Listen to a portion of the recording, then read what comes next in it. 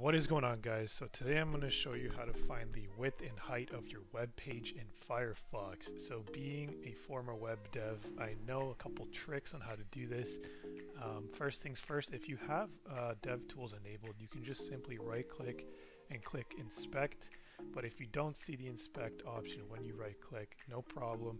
Just go to the top right up here on open application menu and then click on more tools and then click on web developer tools. As you can see, there's the Control Shift I keybind as well if you want.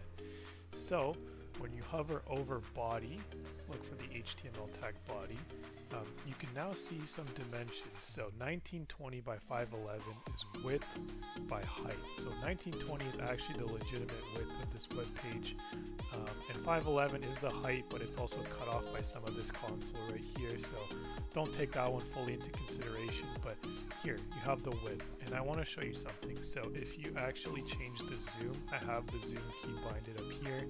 If I change the zoom and hover over body, now you can see the dimensions change. So if you want to see the true dimensions of your web page, make sure you're on 100% and then you can see it.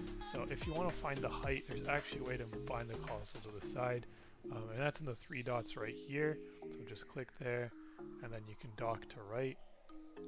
And now when you hover over body, you see 955. That is the actual height of this web page. So if you combine both, it's 1920 width, 955 height, and that's a little that's a little quick shortcut on how to find, I can't believe I said that. That's a quick shortcut on how to find the dimensions of your web page in Firefox. So hopefully you found this video helpful. If you did, please drop a like and don't forget to subscribe. Thanks for watching.